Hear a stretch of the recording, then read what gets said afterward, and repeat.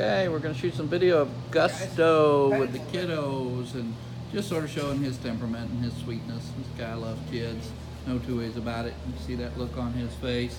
He's a good boy.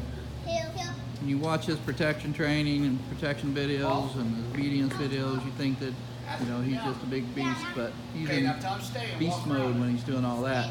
Right now he's in kids dragging me around mode, and he's used to this. He's used to kids coming and going and the confusion and madness of kids. He's non-reactive to this kind of stuff, and that's really important because kids are going to do things, and it's not just your kids that are going to do things, it's the kids that come visit your kids that are going to do things like pull their tail or grab their ear or do things that they shouldn't do.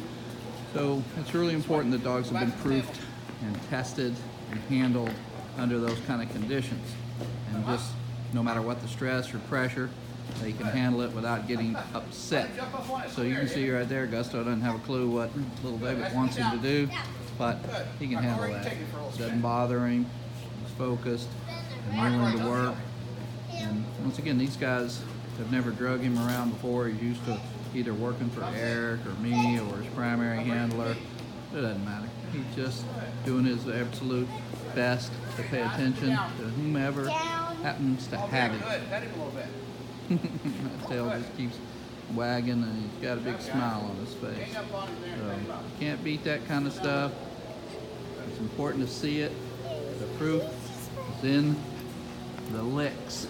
So that is Gusto von Prufenpuden doing what he does.